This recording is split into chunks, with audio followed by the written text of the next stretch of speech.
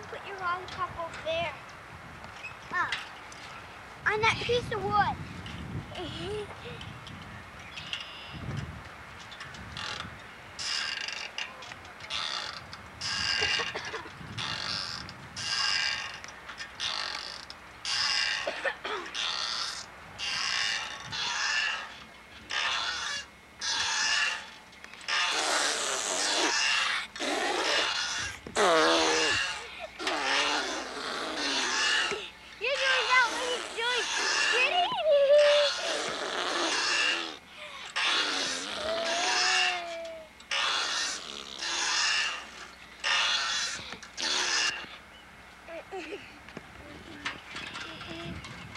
Uh-oh.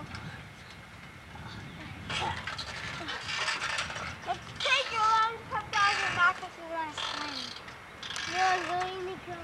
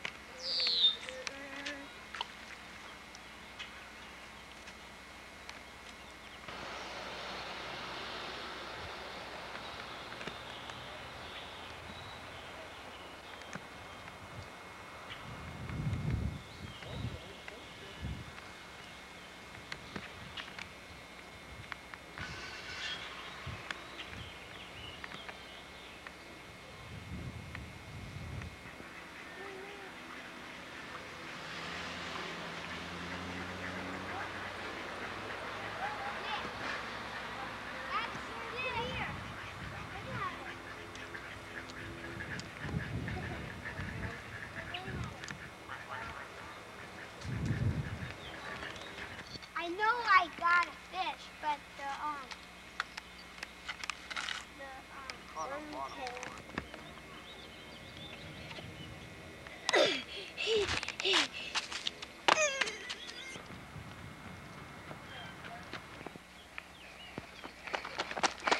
Porch, yep. Just doing my knitting. Right, you guys? Uh-huh. Can I practice throwing the line out? I don't think so, Graham. Oh, come on. Because I don't think that's a good... Come on, Bridget.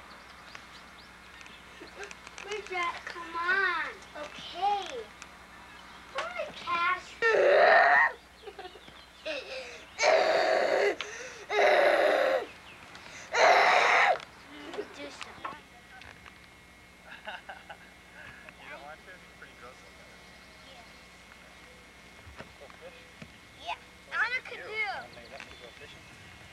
Can we go on one of the slow speedboats? No.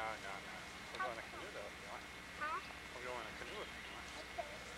Or a rowboat. I want to go on a rowboat.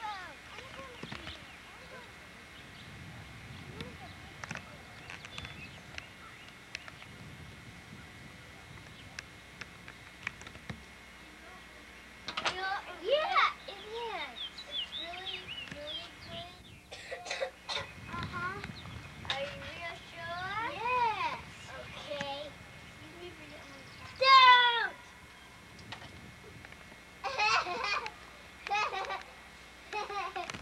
See that way and then go that way, okay? No. First you have to touch from here, then you put it right over here, and then you right over there, okay? A bee, me and a cicada. A bee, I can call it a bee if I want. We both got the canoe going on. We don't have the fishing pole and we're not ready. We have to get the, really don't have a fishing pole, so don't hold on to that.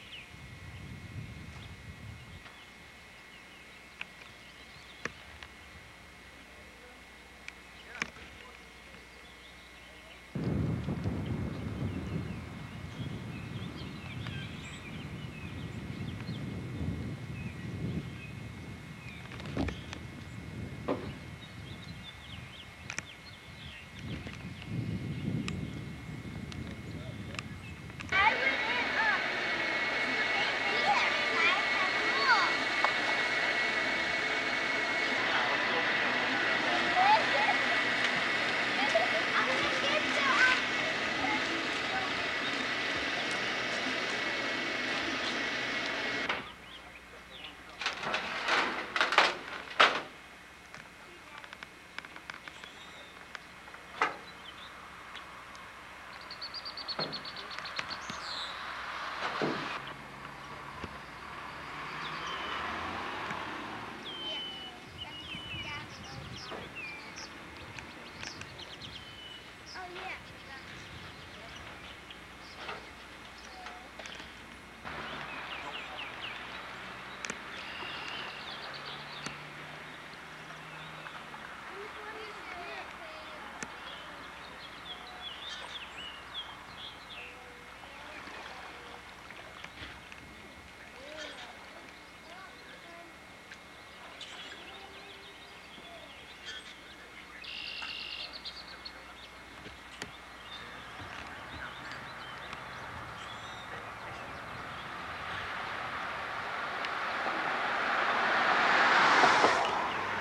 now duck your head, please.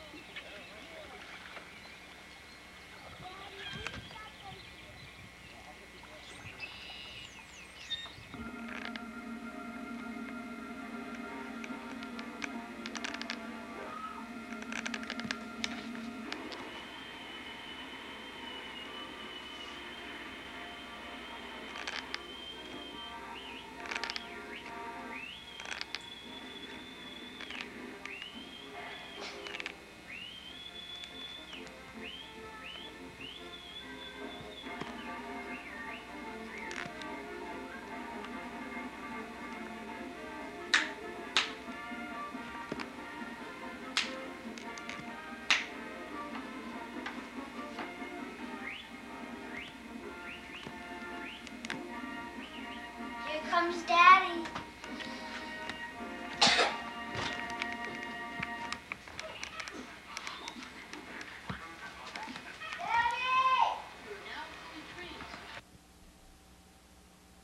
And I love you all very much, and I know your thoughts were with me. That was the greatest day of my life, one of the greatest days, but not let Maxie hear me say that. And first of all, Bridget, I saw your picture, and I saw yours too, Graham, and they're just gorgeous, you know. And I saw the fish you caught, Graham, up in Maine when you were there 2 weeks ago. Good luck. When I first looked at it, I thought it was the missing Moby Dick. Remember Moby Dick, the big whale? I had heard that he was loose in Maine, around the inlets of Maine, and I thought maybe you captured him or caught him, you know. But first of all, Neil probably told you all about the retirement party, and I'm telling you, Neil, I'm so grateful that you were there. I really and truly mean it from the bottom of my heart, and once again, you're back in the will. I called Clancy the minute you left and reinstated you in the will. First of all, let me share with you, before we go into what the videos that Doyle and your illustrious brother Keith took, you know, they weren't that great, but they're pretty good. You know, they captured a lot of it. Neil got Maxie's back and my back, and Jerry got the front of us. So what I did, rather than try to edit the videos, I'm not too good at editing, as Neil knows. I'm going to run them both together, and you can do what you want with them, tape them over, but at least you'll have a chance to see it. Again, Neil, thanks a lot. First of all, Maxie and I received this, I guess it's Cape Elizabeth, Maine. It's a gift certificate, and it's for some, I guess, motel or something up there. I didn't even read it yet, but it's kind of nice, you know.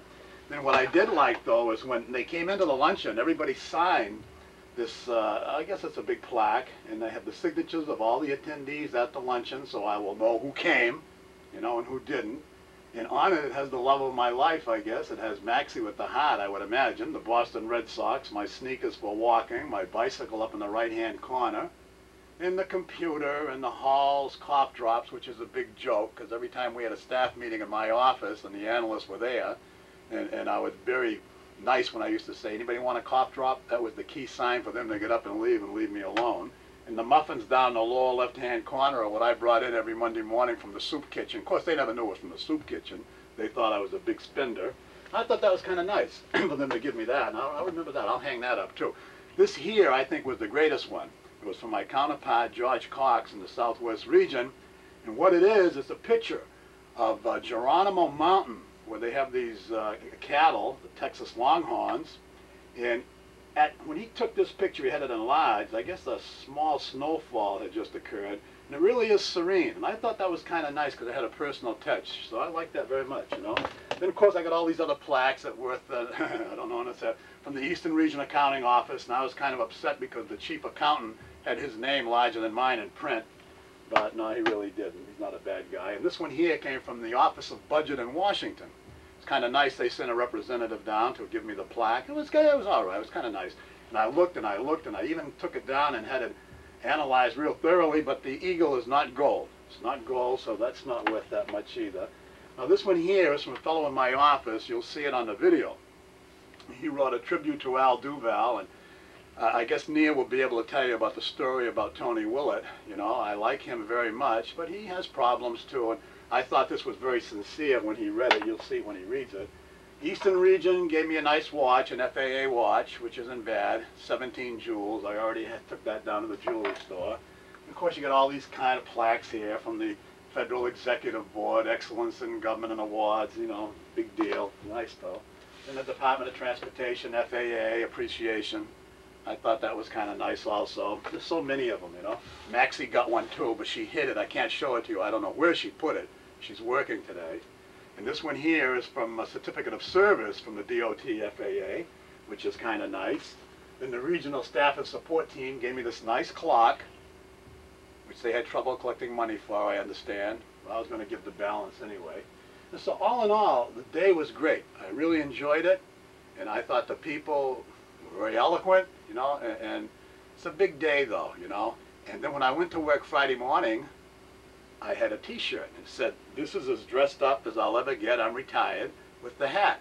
But I just cannot get used to not being dressed up. I have to get up every morning and put on the tie. The one thing I won't do anymore is wear the shirt though. But I'll take the tie off and I'll take the coat off so you can see the shirt, you know. I'll never wear these coats anymore. I got them hanging up down cellar now. And Neil, you say I didn't have modern ties? My goodness gracious, what do you call that? That's as modern as you can get, I guess. If you can see the t-shirt, right, I'm retired. I'll wear this. Can you picture me wearing this hat though? I've never worn a hat in my life. I love you all. Sit back. Enjoy the retirement of Al Duval and take over when you're through.